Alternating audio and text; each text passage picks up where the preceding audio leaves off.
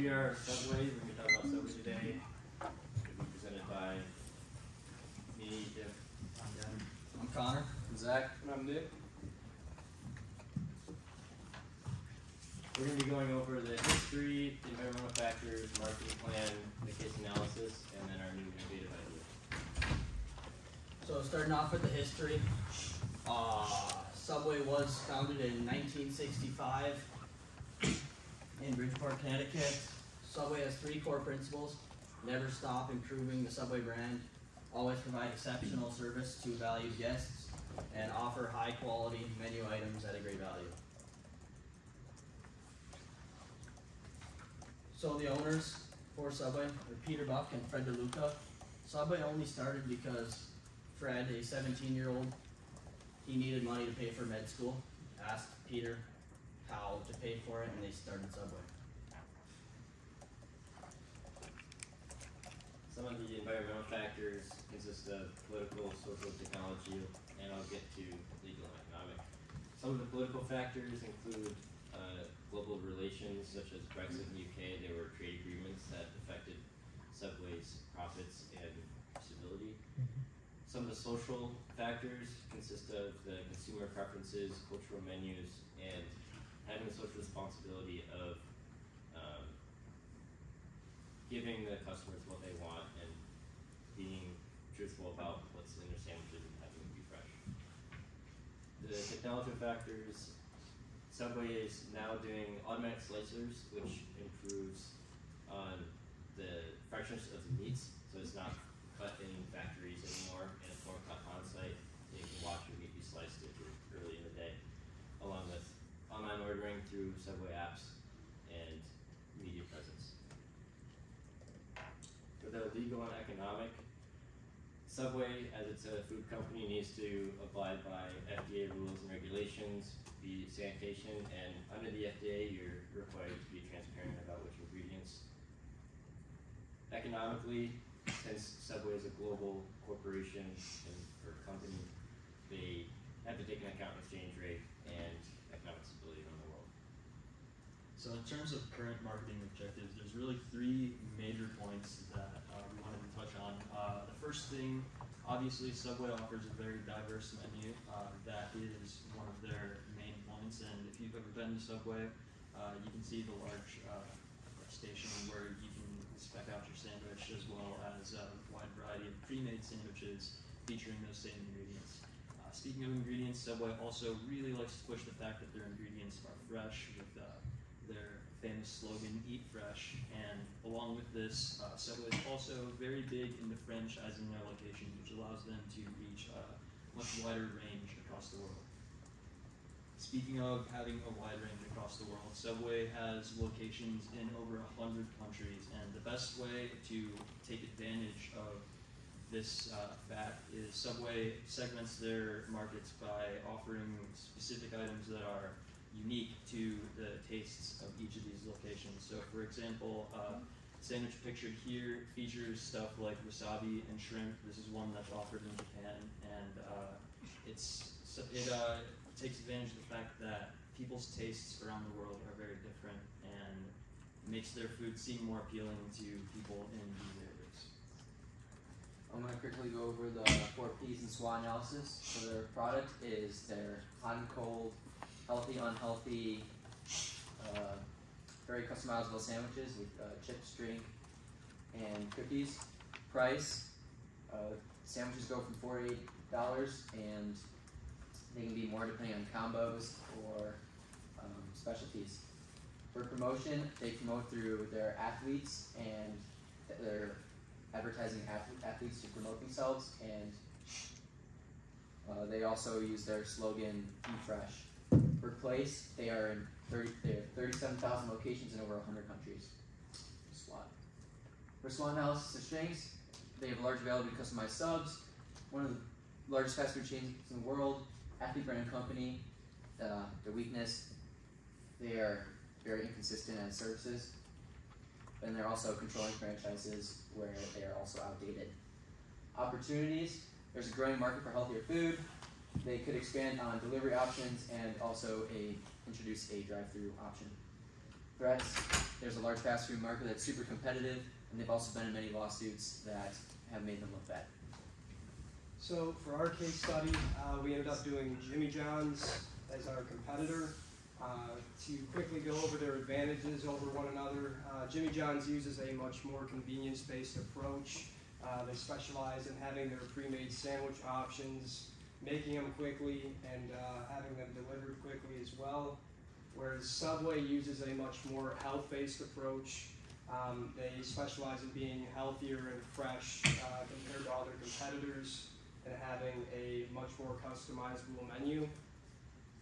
Similarities: target market, pricing, sponsorships and endorsements, and then celebrity use in advertising campaigns, all very similar. So to move into more of our innovative idea, we're going to be launching a project for improving customer satisfaction and improving our customer relationships by adding curbside pickup. We're going to freshen up the menu to remain eating fresh and kind of refresh that, and then also we'll talk more about future information. So first, why we think that all Subway locations should have curbside pickup is because it improves the purchasing experience for customers. In today's day and age, a lot of times people are not going to be ordering on the phone anymore or visiting the physical store locations to order food. It's done on websites and apps, and at the bottom of these websites and apps, it's very easy to select an option to have curbside pickup, and it's also going to promote the use of Subway's mobile app. Just out of curiosity, does anybody have the Subway mobile app in here? Okay, all right, a few of us, all right. So that brings us to consumer convenience. Contactless transactions is super important in today's day and age if people are worried about getting sick or getting someone else sick. It's going to be way faster. They just run it out to your car when you get there. You're going to be skipping out on the lines and any hassle waiting, and then also avoiding the other costs associated with delivery, including apps like Grubhub and DoorDash, where it seems like you got $25 worth of fees when you're done using one of them. And then also, according to Business Insider, this increases business profitability through customer retention and consumer satisfaction, leaving consumers happier with the service that they're getting. In addition to Nick's questions, how many of you like to stand in line? Okay, and how many of you have a smartphone? So this shows how popular curbside pickup can be, so you can skip that line. It's easy to use, you can download the Subway app, and it's popular. On the bottom right graph, according to NCR Voice, they did a survey about how many people and how frequent they would use curbside pickup. As you can see, there's a good half, at least once or twice was the good base, but there's still the 7 and 11% that would use it pretty frequently every week.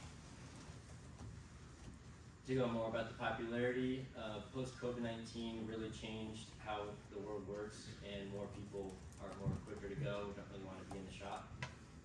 So a survey showed that 85% of shoppers have increased their curbside pickup. To go along with that, according to Medallia, 2/3 of millennials choose curbside pickup as their main delivery option.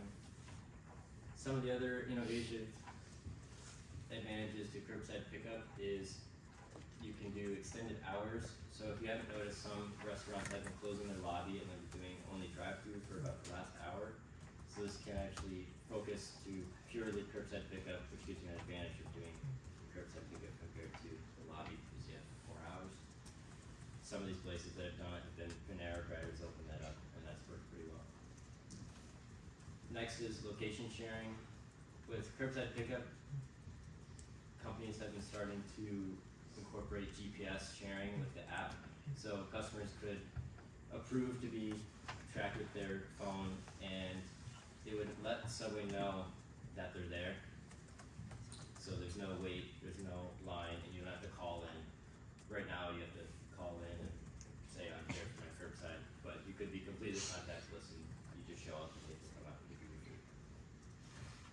There can also be exclusive deals and promos that come with curbside pickup, like through the app, there can be promos that if you use the app, you can get a certain discount off of the sandwich, and you can further extend that to curbside. So as well as the previously mentioned customer satisfaction improvements, we also believe that Subway could consider leaning into the health food side of their brand, because as I previously mentioned, Subway's one of their biggest missions is to promote the freshness of their ingredients. And along with this, we think that adding some more like healthier options to their menu in the form of different items or different versions of items that they already have would be beneficial. It's kind of hard to read, but the graph here shows percentage of people who plan to eat better and plan to eat less healthy, which is the small one, just to give you guys a little help. Along with the menu improvements, we also believe that Subway, considering the fact that they're trying to promote health, should potentially be a little bit more transparent with the ingredients that they already have and show you what you're really putting into your body. First proposition that we would like to bring forward is the addition of a whole wheat wrap to their menu. Now, some of you guys out there might be thinking right now that Subway does already offer wraps, which is true, they do, but the wraps that they offer are not whole wheat, they're multigrain. And the difference between the two is that multigrain wraps just contain different types of grain, whereas whole wheat contain the entire thing, which has a lot more nutrients in it. As well as this, whole wheat wraps are also lower in calories, and because of the extra stuff that's in them, they're higher in fiber. Another thing that's nice about Subway wraps, I don't know if any of you guys have ever ordered one, but Subway stocks their wraps with extra meat because of the shape of them. So that means that in the form of a wrap, there is more room for protein, while the vessel, in this case being a whole wheat wrap, contains less calories than a piece of bread. Hummus is another thing that we think would be a great thing to add. It is high protein, vegan friendly, and fiber rich. They used to have it in 2014, but they got rid of it because it didn't have good results. But because of the graph I showed earlier with the 48% increase in people wanting to eat healthy, we think that them reintroducing it would be good because it could go with veggie dips, hummus wraps, and there's actually hummus salads. And World Vegan is a website we're looking at, and vegans are calling to get hummus on the Subway menu. Building a little bit more off of what Zach was just saying, speaking of vegans, one major issue that Subway seems to have is they don't really offer very many vegan options. In fact, the vegan option that they did offer, they still do, the vegan patty, they ran into a little trouble a while ago with the fact that it was discovered it did contain egg, which they have since fixed. Obviously, that's a big problem. So in order to sort of capitalize on the fact that a lot more people are starting to take interest in health and veganism as well, Subway could consider offering some more vegan-friendly options. For example, tofu. Tofu is something that you can do a lot with. You can flavor it very easily, and this could allow them to take advantage of some of the various sauces and stuff that they offer right now, while being in the form of a sandwich or a wrap, like I previously mentioned. And as well as a whole wheat wrap, Subway could consider offering a lettuce wrap as well. Now, this is something that Jimmy John's, our competitor that we identified, currently does fairly successfully, and we figured that Subway should also consider implementing this onto their menu because it offers an even lower calorie version of the vessel that contains the proteins and other vegetables, while also not being very expensive because lettuce is already in all of the Subway locations, so they might as well consider offering it in another form. So in addition to adding healthy foods, we're trying to be more transparent with our nutritional information.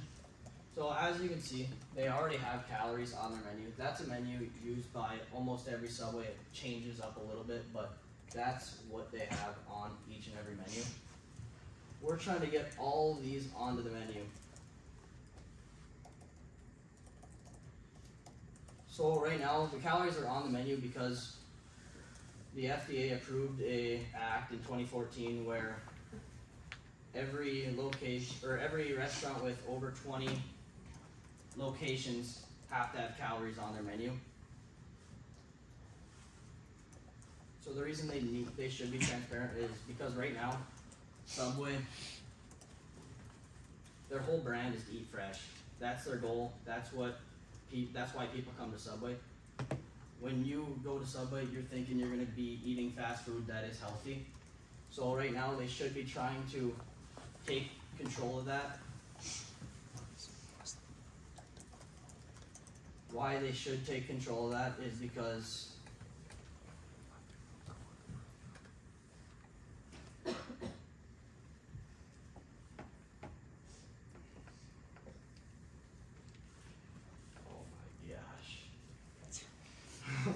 so why they need to take control of that is because right now we have a problem in America with us not being as healthy as every other country.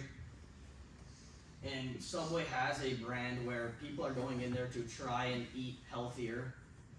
So with people trying to eat healthier, they could be posting things around their store, trying to give them rule of thumbs for items like these where it's giving people the option to look at how to eat better without actually forcing them to stare at it. It's just kind of giving them that extra thing to look at while they're waiting in line. So the reason people, all these facts are according to the National Health Service in the UK, and these are just some of the facts that we could be putting on a billboard to kind of explain. So some general ideas is you want to eat the same amount of calories as you burn off in a day if you're trying to maintain the same weight. If you're trying to gain, you eat more. If you're trying to lose, you eat less. Total fat, you don't want to eat more than 25 to 30% more fat than you would calories. For protein, the general idea for protein would be each gram of protein would be equal to each pound of body fat or each pound of weight in your body. That's how much you're going to eat. And for sodium, Subway's sandwiches do have a lot of sodium. Right now, that's what their main claim is for why they are unhealthy. Every site you look at, why Subway would be unhealthy, they're calling for sodium, and their bread has a lot of it in it. So what Subway could do is just drink more water, because the more water you drink, the more sodium you're flushing out of your body. So that's kind of the way they could combat what everybody else would be saying in their health approach. In addition to what Connor was saying, with being transparent on all of these things, being super easy on the menu, it gives Subway kind of that first mover advantage, or there are other fast food places that you have to go into research and look at the exact information when you could just be right there. To kind of conclude, Subway continues to evolve in the market, improving the customer relations and offer high quality. You might recognize some of these words as it is Subway's 3 core principles.